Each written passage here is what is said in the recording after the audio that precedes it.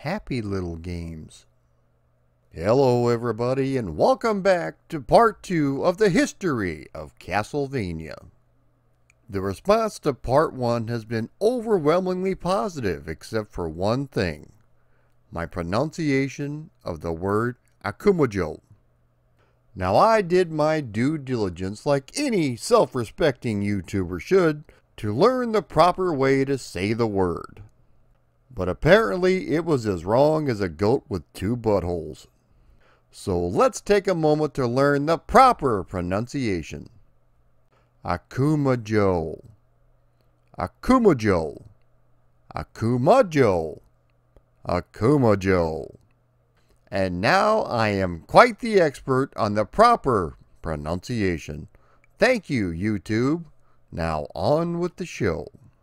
Konami decided to use some of that patented Sega Blast processing power and brought Castlevania Bloodlines to the Sega Genesis.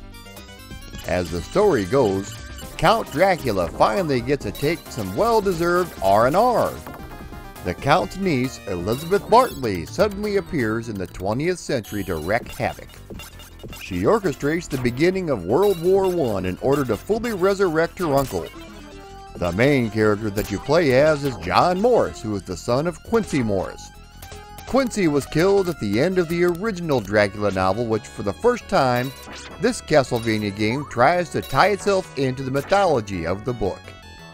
We learn throughout the game that the Morris lineage are descendants of the Belmonts.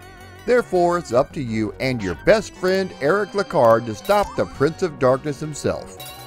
Speaking of Eric, apparently a vampire killed his girlfriend and he wants revenge.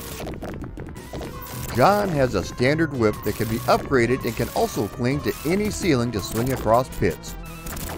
Eric has a spear which feels like it has a lot of weight behind it when using. This can also be upgraded, with the most powerful being multiple blades at the end of the spear. There are also spots where you have to use Eric and his spear as a pole vault to access certain areas, which is a nice touch. It is nice to have a different character to play as with completely different mechanics, but for me personally, I always preferred the whip. That's what she said! The gameplay is pure Castlevania, and Konami have outdone themselves once again. We get a few remade stages from previous Castlevania games, but the Genesis hardware is working overtime to provide some magical special effects and visual trickery. A lot of these were commonplace on the Super NES due to the Mode 7 hardware, but not so much on Sega's 16-bit machine. You will encounter rotating stages, giant multi-jointed boss characters, impressive water effects, and more. It's something you have to experience for yourself to truly appreciate. The music itself is also fantastic, being composed by Michiru Yamane, who has quite the knack for getting the most out of Sega's audio hardware. One more thing to mention is, at the time, this was by far one of the most gore-filled Castlevania games on the market. From the title screen, which features Bones soaking in a pool of blood, to killing zombies and watching their torsos rip apart. Even when you play as Eric and he dies, his spear is hurled up in the air and comes down, impaling him. Keep in mind that any depiction of blood and gore were removed from the European release, and that included the name change from Bloodlines to the new generation. The game itself also has multiple difficulties, with easy mode removing certain stages and boss fights. There are also multiple endings depending on which difficulty you play on.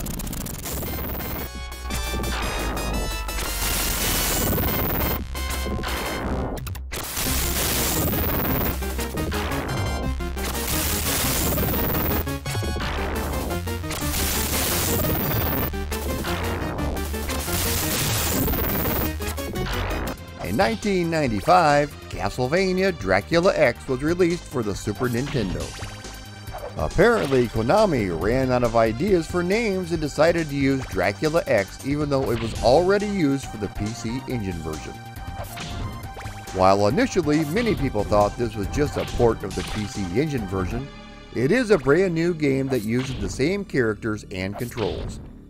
Similar to Konami's Castlevania 3 on the NES, They decided to throw everything they could into it, but due to the limited cartridge size, they were not quite as successful. You only get to play as Richter Belmont, with Maria being in the game as a character you have to find and rescue. Annette is also another character that has to be found, but the other two characters are not even included in the game. There are 9 levels in total, which is a step back from the 13 found in the PC Engine version. The gameplay is very similar and feels through and through like a traditional Castlevania game. You have your standard whip and also the various sub-weapons just like in the previous games. The backgrounds are nicely detailed with plenty of Mode 7 trickery that are a joy to behold. The sprites are large and well animated, and everything has a certain weight about them. The boss fights feature giant sprites, although not quite as big as the multi-jointed ones found in Castlevania Bloodlines for the Genesis. The music and sound effects are excellent, putting the Super Nintendo hardware through its paces. While obviously not quite as good as the PC Engine Super CD version, it is still really well done.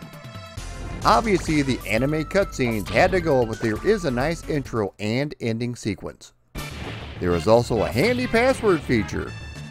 It's hard not to compare this to the original PC Engine version, and if you do, you will be disappointed. As a standalone Castlevania game on a cartridge format, it's really good, although not quite the masterpiece as previous entries.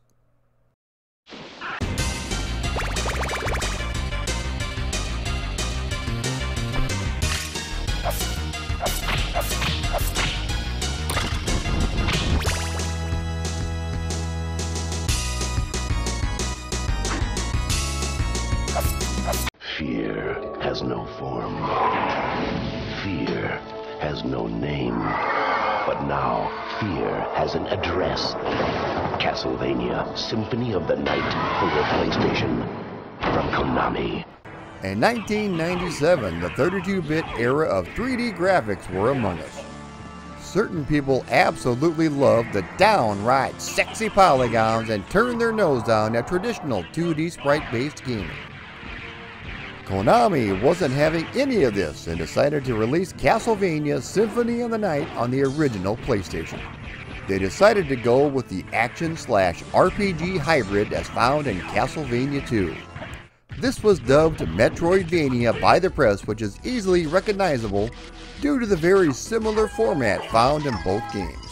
The game itself is open-ended, although some doors are not accessible from the beginning, meaning you have to backtrack after gaining certain powers or items to proceed.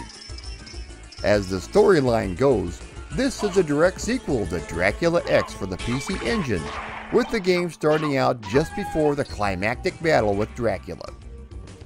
Using Richter Belmont, you once again defeat Dracula and all is well. The storyline fast forwards 5 years and Alucard, the son of Dracula, awakens from his slumber and has noticed that the demon castle has reappeared.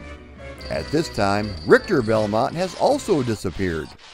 You take on the role of Alucard, who has to explore dear old dad's castle to find a mysterious entity who is controlling Richter Belmont, who proclaims to be the lord of the castle.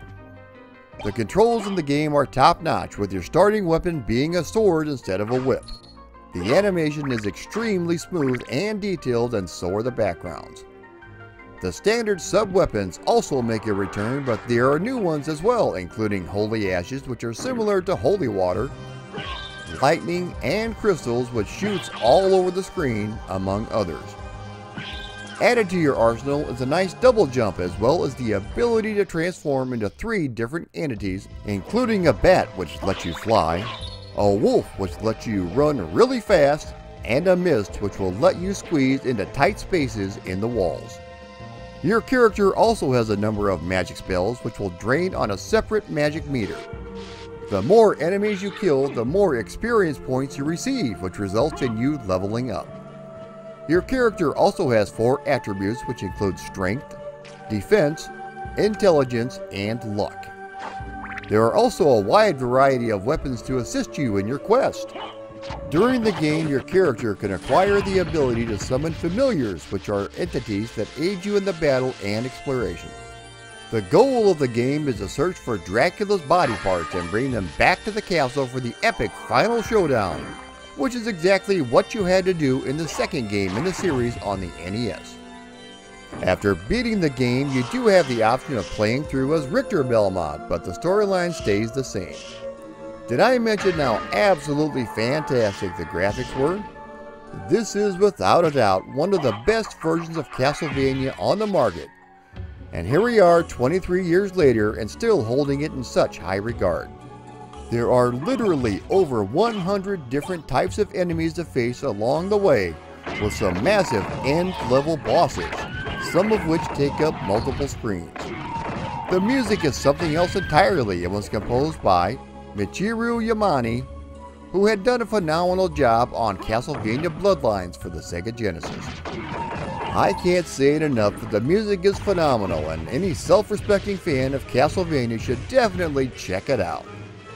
Now, even though as a Castlevania purist I prefer the whip, but the switch to the sword is a nice change of pace. As I mentioned, this is one of the best versions of Castlevania on the market, and if you've never had a chance to try it out, pop that bad boy in and give it a shot. There was a version released for the Sega Saturn which is not quite as good, as well as numerous re-releases over the years on Xbox Live and the PlayStation Network. A version for the iOS and Android platforms were released in 2020.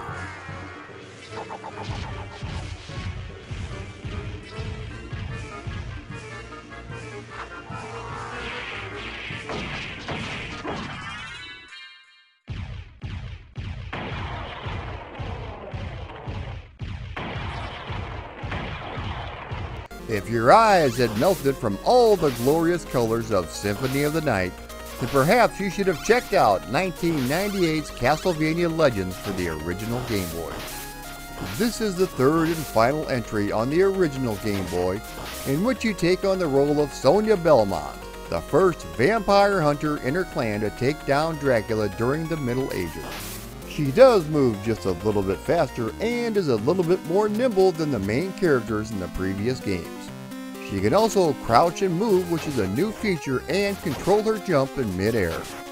Instead of the traditional sub-weapons, your character receives soul powers at the end of each level and can be switched between at any time. Some of the soul powers allow you to freeze your enemies, heal yourself, and shoot out energy, among others. If you press the A and B button together, you'll activate Burning Mode, which temporarily makes you invincible and increases your speed. This does use up some of your life gauge, so use it wisely. There are 6 stages in total, with an extra one being hidden. The graphics are adequate but don't really pop off the screen like other Castlevania adventures. The music is average at best, which is unfortunate because it is such a big part of the gameplay experience. Chronologically, this was supposed to be the first in the series, showing the origin of the Belmonts versus Count Dracula. Longtime Castlevania producer Koji Igarashi would go on to call this game an embarrassment and would also have it removed from the timeline, saying that it conflicted with the main plot of the original game.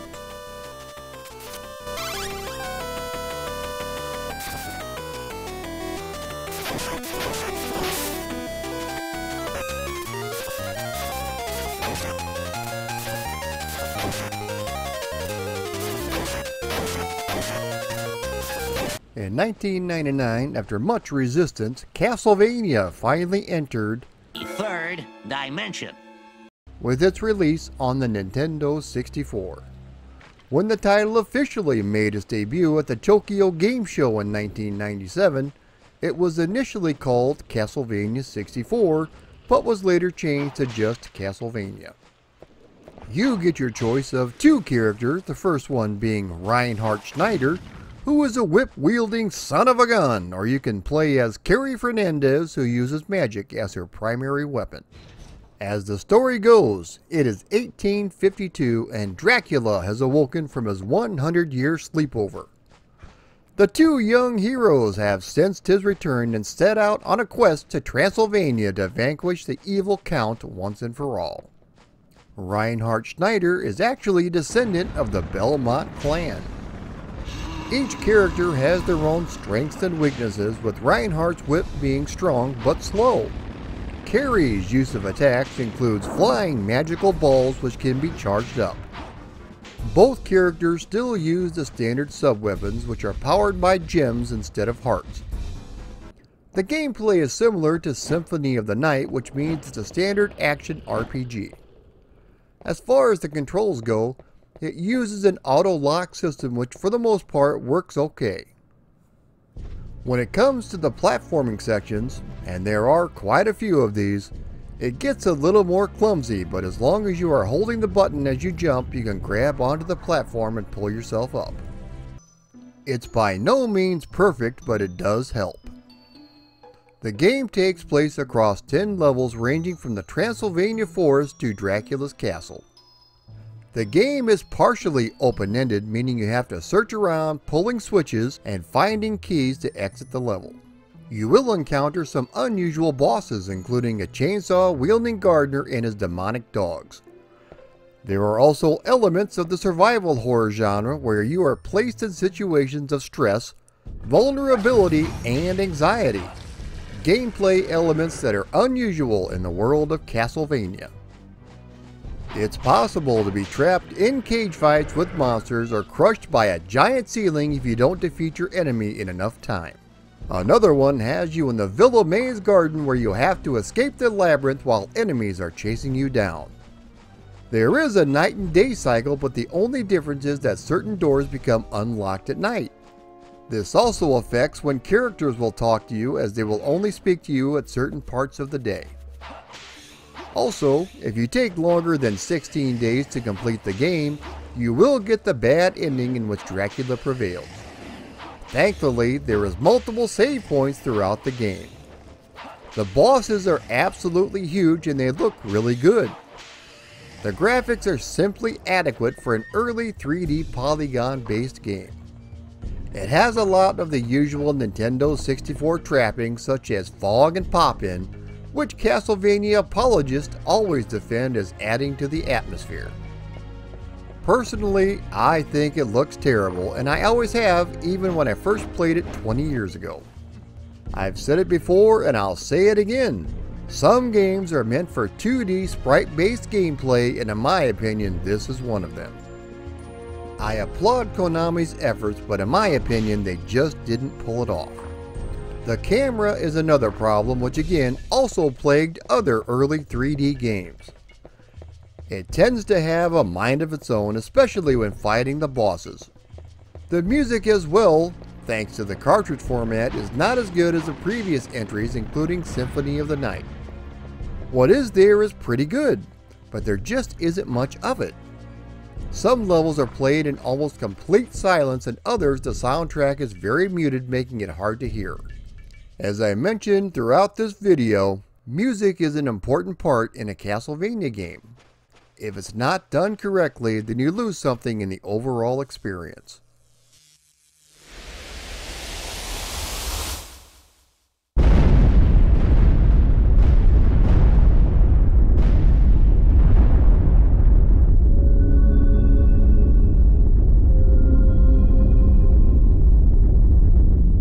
In late 1999, Castlevania Legacy of Darkness was released for the Nintendo 64.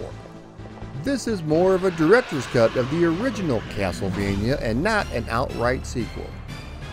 This is a remake of the original game featuring improved graphics, new levels, and new villains. In this game, you take on the role of Cornell, a powerful werewolf who is seeking out the evil demons who are responsible for his sister's disappearance. Cornell has upgradable weapons with 3 different levels of strength. The game is a prequel to the original Castlevania on the Nintendo 64 with more emphasis on platforming and puzzle solving. You also have new bosses and plot twists to contend with as well. Once you play through as Cornell, you can unlock Carrie and Reinhardt side quests.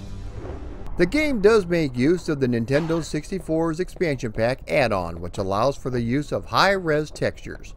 While the high-res textures makes the game look better, the frame rate does suffer a bit because of it. Similar to the first game, what is there of the music is good, but there's just not much to it. There are some nice unlockables such as bonus costumes. Both Nintendo 64 games have had their spot removed on the Castlevania timeline.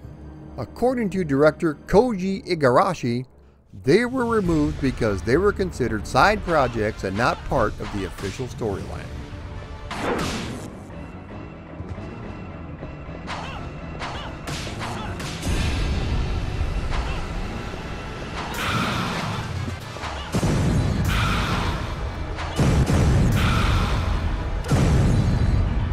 In 2001, Nintendo released the Game Boy Advance. This was the follow-up to the extremely successful Game Boy, which essentially gave you the power of a Super Nintendo right in the palm of your hands. One of the early titles for the system was Castlevania Circle of the Moon, a return to its 2D sprite-based roots in non-linear fashion. While the Game Boy Advance was much more powerful than a standard Game Boy, it still didn't have a backlit screen, so with Castlevania's visuals already being a bit on the murky side, it made seeing everything all the more difficult, unless of course you purchased a third-party add-on light. Thanks to the release of the Game Boy Advance SP, which added a built-in backlight, and eventually emulation, the gameplay experience is a whole lot better and a whole lot brighter. The story takes place in 1830, in which you as Nathan Graves, who along with his friend Hugh Baldwin, are sent into Dracula's castle to stop Carmilla from resurrecting him.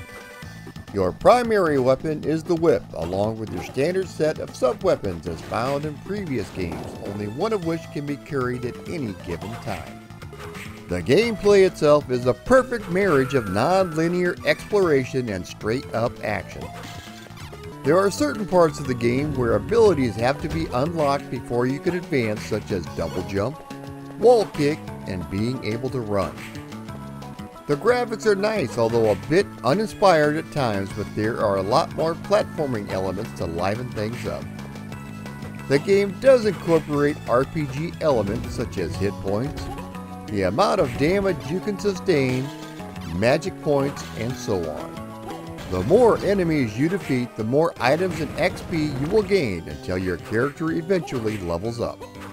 After you defeat boss characters, you will gain certain power-ups and abilities. Something else that is new is the DSS or dual setup system, which are magic cards that fall into one or two categories of action and attribute. You take one card from each category and combine them with a total of 100 possible combinations. By combining these cards, you equip your character with new weapons such as dropping the whip for a sword or a hammer. Some will actually increase your overall stats and others will provide elemental shields, projectiles, explosives, etc. You can only equip these items one at a time though. What makes the game so difficult is that certain monsters will drop these cards and it's unbeknownst to you which ones will do so. Also included in the game is the Battle Arena, which features much more difficult monsters to defeat but also has some brand new unlockables. The music itself is good, although not quite up there with the Super Nintendo standard. Overall though, it's a great little addition to the Castlevania series, especially in the palm of your hands.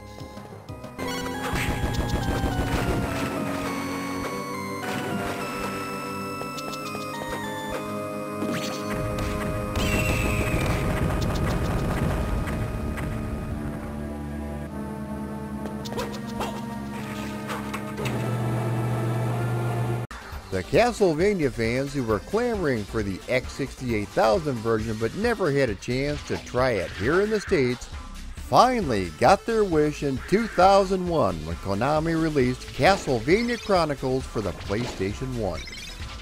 This is essentially a port of that version, which is a remake of the original Castlevania for the NES. What this means is that a lot of the extras such as multiple player characters, alternate levels, and animated cutscenes were not included in the game. Even though it goes back to the basics, it still feels like Castlevania through and through. Instead of 6 levels, the game takes place across 8, with certain levels being expanded upon. The sub-weapons are essentially the same, but you do have a healing herb which can replenish your health at any given time. Some of the boss fights have also been changed, making them much more difficult.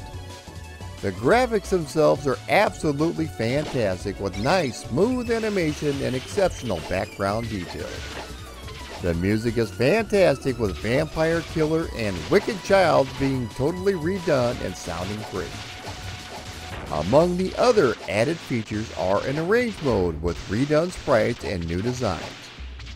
It also features fancier explosions, brand new CGI intro and ending movies, but honestly they don't really fit into the overall aesthetic of the game. There is also a new soundtrack arrangement which sounds good, but personally I prefer the original. The arrange mode also includes multiple difficulty levels. This is definitely one to play, especially if you're a fan of the original Castlevania game.